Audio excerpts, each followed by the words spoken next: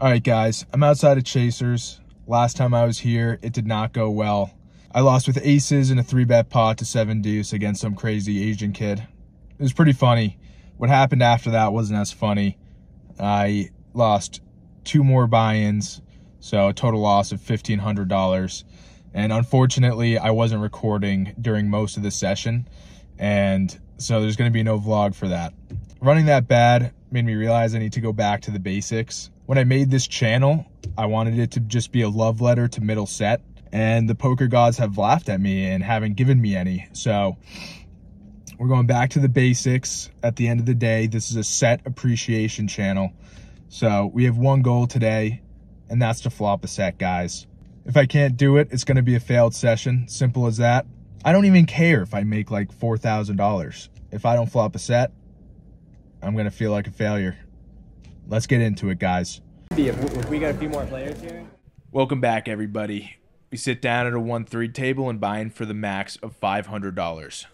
It doesn't take long to get involved. There's 2 limps, a cutoff open to 15.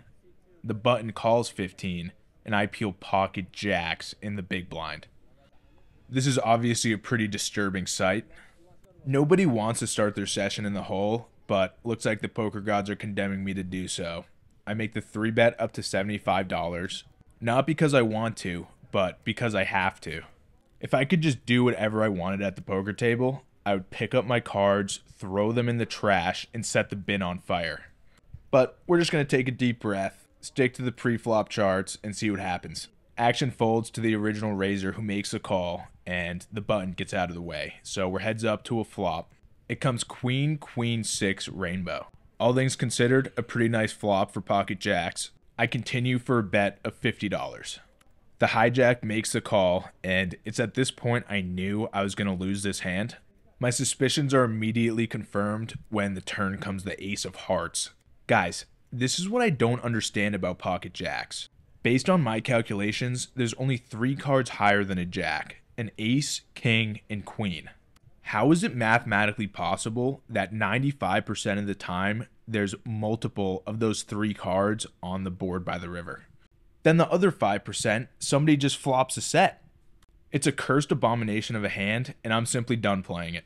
Call me a nit, call me a mush, I don't care. I'm going to be rich and laugh my way all the way to the bank. So I'm done with this hand. I check, but then the cutoff checks back. So I'm like, oh, the pocket jacks curse might have been lifted. I don't know. Maybe I'm good here.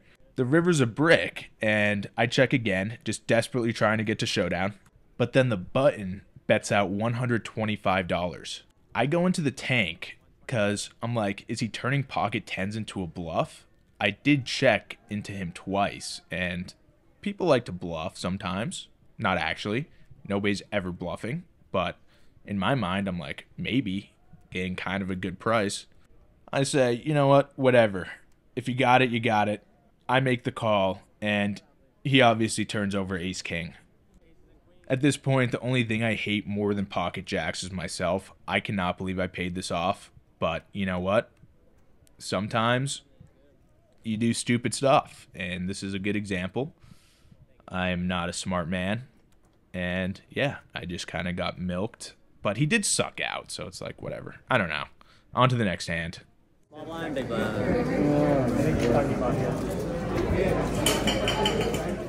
One orbit later, there's an early position limp, a hijack open to 15, action folds to me in the big blind, and I peel ace, jack of clubs. I 3-bet to 50, and then the early position limper goes, you know what? I'm all in, and jams for $230. I've seen this movie before, so I'm already mentally checked out of the hand. But then the original raiser jams over the top for $500. So I'm even more out than I previously was, which was completely out. I muck my cards, and guess what the limp jammer had, guys? That's right, pocket jacks. What does the other guy have? Oh, ace king, ace queen, something like that? Absolutely not. He has pocket aces. I would have been drawing more dead than the wildlife in Chernobyl, but still not as dead as the guy with pocket jacks, because someone else goes, oh yeah, I folded a jack too, when I said I had ace jack. Pocket jacks, a confirmed cursed hand, and I don't want to hear otherwise. Ace king, ace king, aces. This was crazy. This next hand, there's an under the gun open to 12. Action folds to me in the big blind, and I defend with king 9 of hearts. The flop comes ace, queen 10 with 2 hearts. Pretty great flop. I check, and under the gun checks back. We get there immediately when the 7 of hearts peels off. Now I got the king high flush with a redraw to the straight flush. I check and flow, and under the gun throws out a bet of $10. Tons of stuff to get value from: sets, 2 pairs, straights, straight draws. I check raise to $50. Under the gun thinks for a second and ends up making the call. So really looking to fade a board pair, but feeling pretty great. In the river is the jack of spades. Couldn't drill the absolute omega nuts, but still feeling pretty great, obviously. Now I have to decide how much I want to bet, and I think I made a mistake here, guys. I bet $200 targeting any king X holdings that now river to straight. I like this sizing if I don't have a king. I block my opponent from having a hand that can call a big bet. I should be betting smaller, targeting hands like sets and 2 pairs. My greed is immediately punished. Under the gun thinks for a bit and ends up folding pocket 10s face up. Just a horrible river. Any other card besides a king or a jack and I get paid. But at least the board didn't pair, so can't be too upset. Turned me on to that because I ordered it once up the line and she bought Here I pick up pocket aces, open to 20 in middle position over a limp, and everybody folds. 20. Been raised twice in one hand. Next, the hijack and cutoff limp, and I peel king 6 of hearts on the button. I open to 20. It folds around to the cutoff, who asks if I'm just playing my position. I say, no, dude, I would never do something like that. I'm an honest poker player, and he folds. I flash him the king of hearts, and my table image is restored. Show you this. Whatever. The very next hand, action folds to the guy who just questioned my integrity. He opens to $15, and I peel jack 4 of hearts. I have 2 cards with the same shape on them. I make the call. Everyone else folds, and we're heads up to a flop of 9-9 deuce with 1 heart. The hijack checks, and I decide to go for a bluff here. With my backdoor equity, I make it $15. The hijack then turns to me and goes, "You're telling me you connected with that board?" And I'm like, yeah, I don't know. I can have a 9, pocket deuces. I have a jack, which is only 2 cards away from a 9. He's not buying it, though. He sticks in the money, and we're off to a turn, which comes the jack of clubs. Pretty funny to turn top pair against a very suspicious opponent. He checks, and I bet $25, this time for value. He doesn't take too long, sticks the money in, and we're off to a river, which is the 3 of diamonds. He checks one more time, and I decide to check back. I think maybe I can be charging hands like 8s and 7s and 6s and stuff like that, but it felt a little thin in the moment. He tables king 10 off, and we take this one down.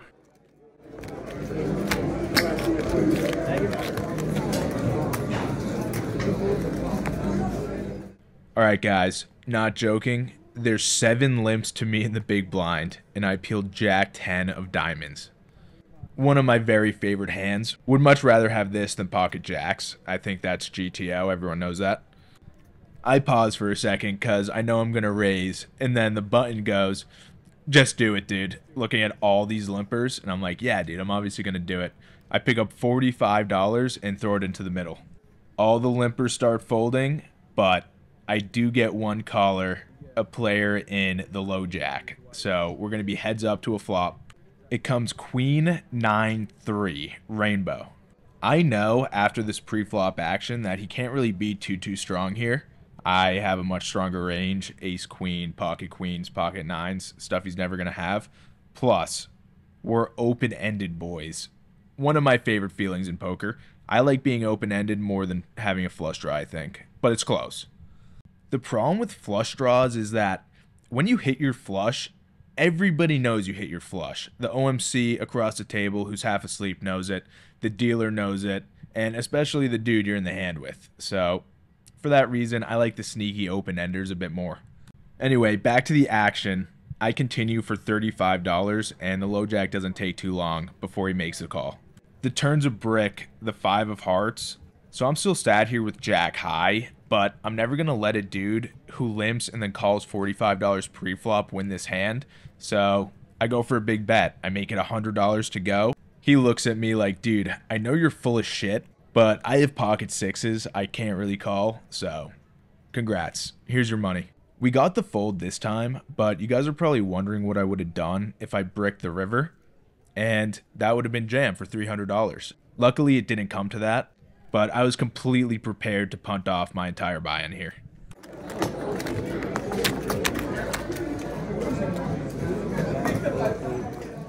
Alright guys, it's double board bomb pot time. The top board comes Jack, 10, 5, Rainbow, and the bottom board comes Queen, 6, 7, Rainbow as well. I peel 10, 9 for middle pair on the top and a gut shot on the bottom. It checks all the way to the button, who bets $30. Action folds all the way back to me in the cutoff, and I decide to peel one here. I can make a couple really strong hands on both boards, so I don't hate peeling. Heads up to 2 turns, the top board comes a beautiful 10 and the bottom board comes a 9, so we improve to trips on the top and second pair on the bottom. I decide to lead out here for $100, try to get him off a chop, but then he snap jams for $165 total, so I'm obviously never folding. The top river is an ace and the bottom river is a deuce, so I turn over my 3 of a kind feeling pretty good. But the button turns over King Queen for rivered Broadway and a better pair on the bottom board, so I lose a few $100 in this hand, and it just sucks. I'm starting to really hate bomb pots, and I think I'm going to start sitting them out. I just get rivered brutally every single time. I'm not saying I played this amazing or whatever, but I just can't take it anymore. I'm just going to sit out like an 80-year-old nit. I don't care.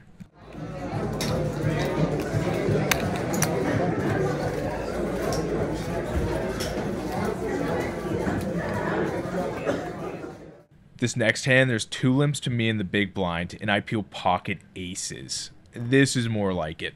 We make it $20 to go, and both the limpers call. So we're 3 ways to a flop of 8, 7, 5, all diamonds. Yes, I have the ace of diamonds, but this flop is absolutely disgusting, guys. I obviously check. Action actually checks around. So we're 3 ways to a turn, which comes the queen of clubs. I check. The middle position player checks, and then the button bets out $40. As stupid as it sounds, I think aces without the ace of diamonds is just a fold here.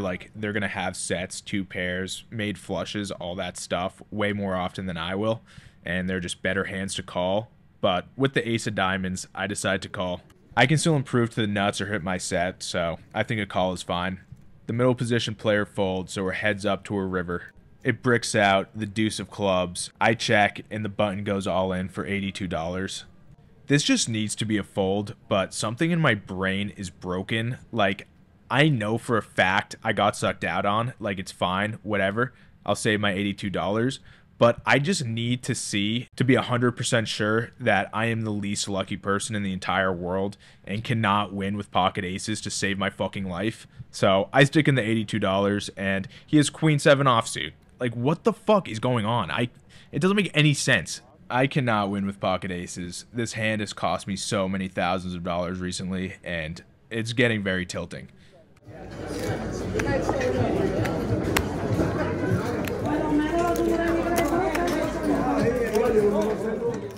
After that abomination of a hand, I decided to go for GTO table change. First hand I'm dealt in, pocket 10s in the small blind. There's a middle position open to 15, action folds to me, and I bump it up to $50. The original raiser makes a call, so we're heads up out of position to a flop of 10, 6, 7, 2 clubs. What a warm welcome to the table. This is the first time I flopped a set in about a month, so this felt really good. I c-bet for $40, and he thinks for a little bit and makes the call. The turn is the jack of hearts, making the board a lot more dicey. I decide to bet $50 here. I think I should be sizing up on a turn that brings in a lot of draws, but at the same time, things weren't really going too well for me, so I want to make sure I got paid off with my set. He makes a call, and the river's an 8, so pretty gross card. Now any 9 makes a straight. I'm not gonna lie, I was absolutely terrified that if I bet, I was just gonna get jammed on, so I decided to check and then call pretty much any bet. He checks back pretty quickly though. I announce my set, and yeah, we're obviously good. More often than not, the mushrooms are way better. Alright guys, last hand of the session, and it is quite the doozy, so strap in. There's an under the gun open to 15. There's 3 callers to me, and I peel ace-9 offsuit.